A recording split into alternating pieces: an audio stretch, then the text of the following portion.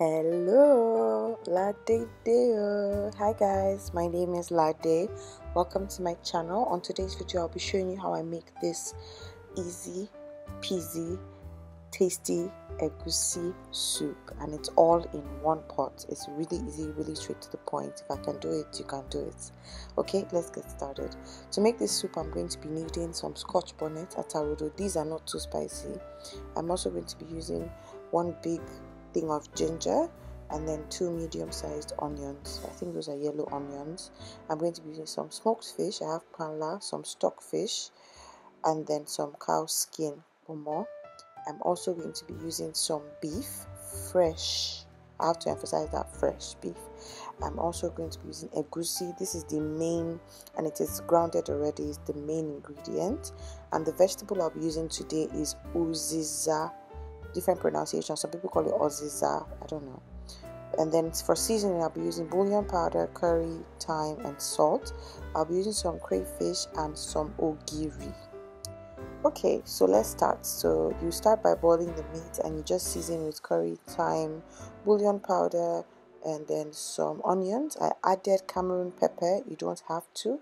I just like my food spicy. And then this ginger, instead of cutting it in small pieces, I'm just going to do this, what you see me do. Like, I'm going to poke it with a knife.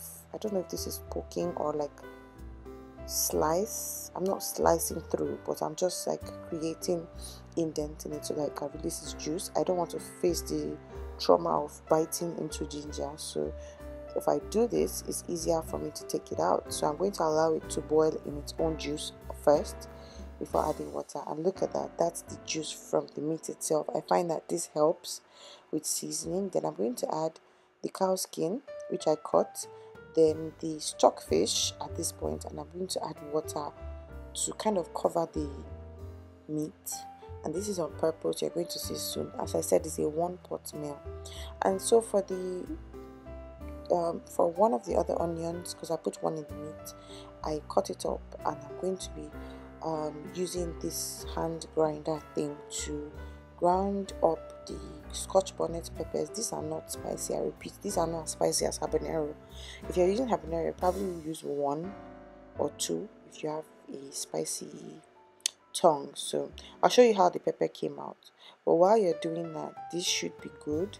You don't want the meat to stay too long, because like everything is going to be in there while you're cooking. So don't worry, your meat is still going to be tender, but you can go ahead and start. So see how easy it was for me to take out this wounded soldier. So because for the purpose of this soup, I'm not going to use all the meat and all the stock.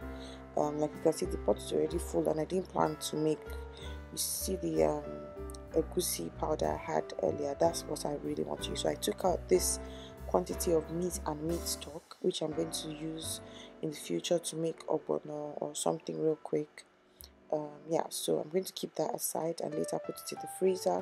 This is how the pepper came out with the onions. This is how it came out, and I'm going to add it now to the meat that's boiling. See, this thing is very easy to cook this soup, and it's so tasty. I'm going to add the ogiri next. Ogiri is like locust beans. I don't know, it's Igbo seasoning. And just to be safe, I'm going to press it so that it dissolves. I added crayfish at this point as well. Sorry, I forgot to mention that. And then I'm going to add the fish. I can add the fish at this point. I want the flavor to go in. I don't want to add it in too early because I still want to see the fish. And then I'm going to be adding palm oil. It's important to add your palm oil now because you want the palm oil to cook. I don't know if that makes sense, but you want it to like enter into everything. And then you're going to put the egusi. Like, you guys, the soup is almost ready. This is it. This is it. If you don't know how to make egusi soup, follow this recipe. People are going to be asking, they'll be licking their fingers and asking, what's going on? Your neighbors are going to come and knock. Try me. So when you put this, I'm going to rinse and put water. It looks like a lot of water, but it's not. This gets thick like really fast, so don't worry about it. And this is the consistency. So once you're done, adding the egusi powder, close it and allow it to cook for at least 10 minutes. When you come back, you're going to see that the egusi has caked up like this, and it's under low heat so that you don't want this to burn. So see, the caking of the egusi. Yeah, this is it. And I'm going to add the vegetables next. I'm going to be adding the uziza. You don't, the quantity is just, you know, based on preference.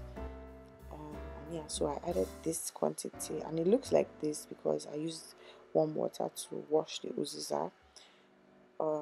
Yeah, so this is our soup. We're done. We are done. And look, it's very little oil. I can almost say this is fit farm friendly.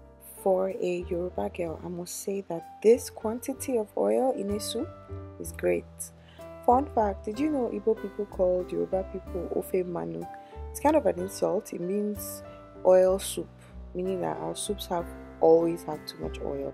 I recently found this out and I thought it was just hilarious. Thank you so much, guys, for watching. This is all I have. I wish I could serve you guys this food, but you know, you can make it yourself and let me know how it goes. If you make it, if you try it, tag me on Instagram. My Instagram handle is showing on the screen. Don't forget to like this video and subscribe if you haven't. Until next time, bye.